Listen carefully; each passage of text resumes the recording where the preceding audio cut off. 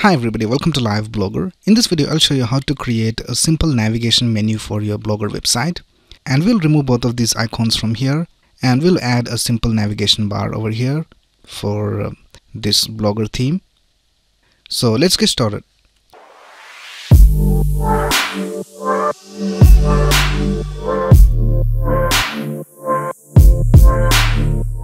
First of all, let's create the design using HTML and CSS, and then we will add this to our Blogger theme. So let's go ahead and create an HTML file over here. I have this project opened and I also have this images folder, and in that I have this logo image which I'm going to use as the logo. Right, so let's go ahead and create a new file and we'll name it index.html. And we'll create another file and we'll name it style.css. Alright, so let's start with the index.html file. I'm using this code editor called VS Code. So you can just type exclamation and press tab and you'll get this basic HTML5 code. So here I will add the link of our style.css file. Now let's start with the markup of our navigation bar. Now this is going to be a simple navigation bar. We'll have a logo over here on the left and menu items here on the right. Maybe in the future I'll create a video on how to create an advanced navigation bar, but for now let's stick with a simple navigation menu. So we'll create a division with the class myNavigationContainer, and in that we'll have a nav element, and first we'll have the image. So I'll just type img, and in the src I'll type images/logo.png, and then for the menu items we'll create an unordered list. So here we'll type ul, and in that we'll have list items, and in the list items we will have anchor tags, and for the href I'll just type hash for now, and here we will add some menu items. So I'll type about, and I'll just copy this list item a couple more times, and for the next one we will type services, and we'll type downloads, and then we'll type contact. So these are the menu items that we'll be having in our navigation menu. Now let's open this in our browser. So I have this extension called Live Server installed on VS Code. So I'll just right click over here and click on Open with Live Server. So this is how it looks right now. We have the image and the list items over here. Now let's style this. So let's go over here to style.css. First of all, let's reduce the height of the image. So I'll type myNavigationContainer img, and we'll also give it a class and we'll name it logo, so that if we have any other image in our nav element it won't be styled. So here we'll type img.logo. So this will target the image with the class of logo, and let's set the height to 48 pixels. Now let's style the nav element. So here we will type myNavigationContainer nav, and we will set the display to flex because we want the logo to be on the left and the menu items to be on the right, and we'll also give it a background color of 073B4C, and we'll set a width of 890 pixels, and we may change it according to the width of this theme right here. So for now let's keep it to 890 pixels, and I think we have to maximize this. Right, so let's bring it to the center. So we'll type margin 0 for top and bottom and auto for left and right. So now it is in the center, but we want the navigation bar to be fixed at the top. So even if you scroll down, the navigation bar should be at the top. So for that you have to type position, and you have to set the position to fixed. Now we can see that it has moved to the left. So let's add the top position to 0, left to 0, and the right to 0. And now it is perfectly in the center and at the top. So even if you scroll down or up, this navigation bar will be fixed at this position. So let's add some more styles over here. We will add justify content to space between, because we want the logo to be on the extreme left and the menu items to be on the extreme right.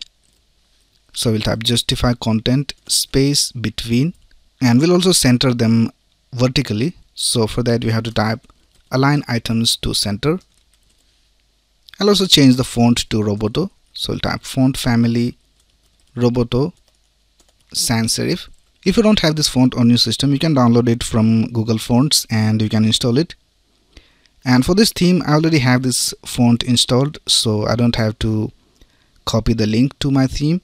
I can directly use the font. Alright, now let's target this unordered list. Now we don't want it to be one below the other, we want it to be one next to the other. So let's target that. We'll type my navigation container nav ul, and we'll set the display to flex. And now we can see that everything is one next to the other. And let's also remove these bullets from here. So here we will type list style to none. Now let's add a background color and see what is the width of this list item. So this is now the width of this unordered list. We have some padding over here. Let's remove that. Alright, now let's set a width of 70%. So I'll type width of 70%. Now we can see that it takes up 70% of the width of this container division. Now for the list items, we will give a width of 100%. So here we'll type my navigation container nav ulli, and we'll set the width to 100%. Now we can see that everything is positioned correctly. So now let's remove this background color, and we will change the color of the text. So for that we will access the anchor tag. So my navigation container nav a. So this will target all the anchor tags. We'll first of all remove the underlines. So we'll type text decoration to none, and we'll set the color of the text to light gray, and we'll also set the font weight to bold. Let's also add a border radius. So we'll add rounded corners to this navigation bar. So here for the nav element, we will add border radius, and we'll add a border radius of 8 pixels. And we can see that the border radius is applied over here, but here because of the image it is not being displayed. So let's add border radius to the image as well. So border radius of 8 pixels. I think we have to move it a little to the bottom. So let's set a top position to, let's say, 16 pixels. Alright, that looks fine. Now when we hover over these menu items, we will change the color of the text.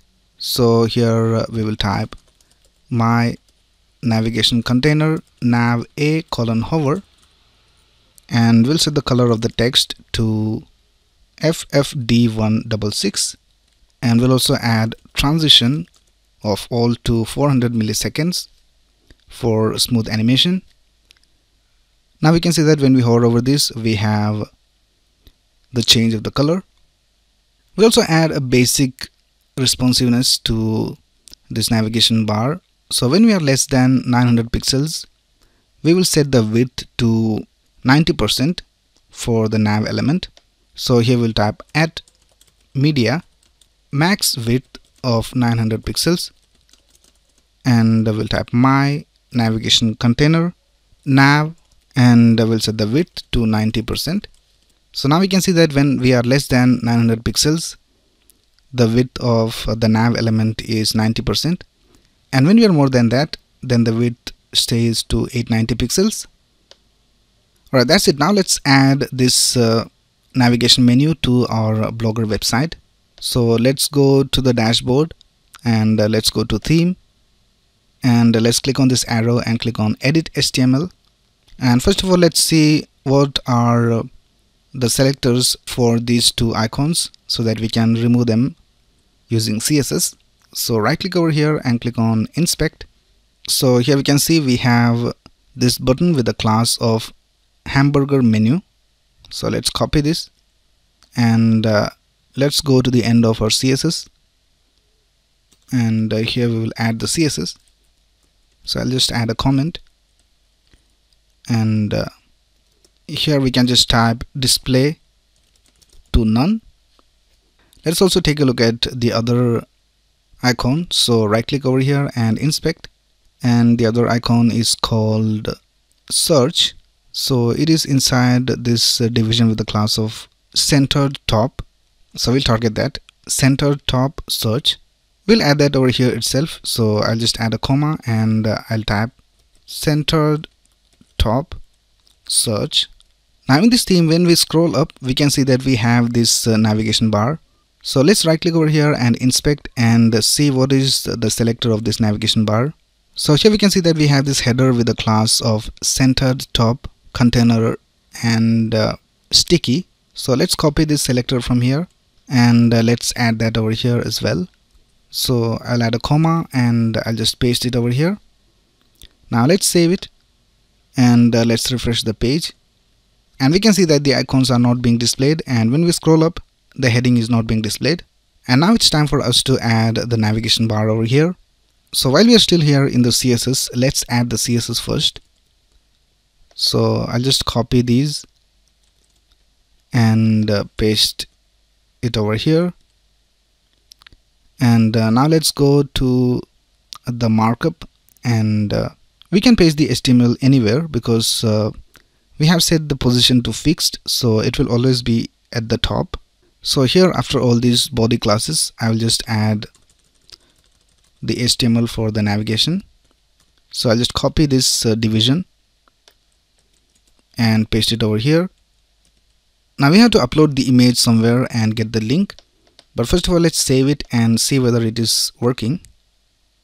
And it says that the image tag must be closed, so let's add a / over here and save it once more. Right, now let's refresh our page, and we can see that the navigation menu is being displayed over here, but we have to set the Z index to a higher value so that it will always be on the top. Right now it is behind the posts, so let's go to the CSS. So here for the nav element, I'll just type Z index of 600 and let's save it. And now we can see that our navigation menu is being displayed over here and it is always on the top. Now we have to move this whole website down a little bit because of this navigation menu. So let's right click and inspect, and let's see which is the main division. So we have this division with the class of centered. So let's add a margin top. We'll add margin top of 64 pixels. And it also moves the background image, so let's remove that. We'll add it to this division called center top. So we'll type margin top of 64 pixels. Right, we can set it to 80 pixels. So let's add margin top of 80 pixels to center top. So here I'll just type margin top of 80 pixels and let's save it. Now let's go into a post and see whether everything is working alright. So there's no problem over here as well. Now let's also quickly add the image. So I'll go over here to pages and I'll just create a new page, and I'll just click on insert image, upload from computer, and then click on choose files. And here is our image. Let's select it and click on open, and let's select it and click on select original size and OK.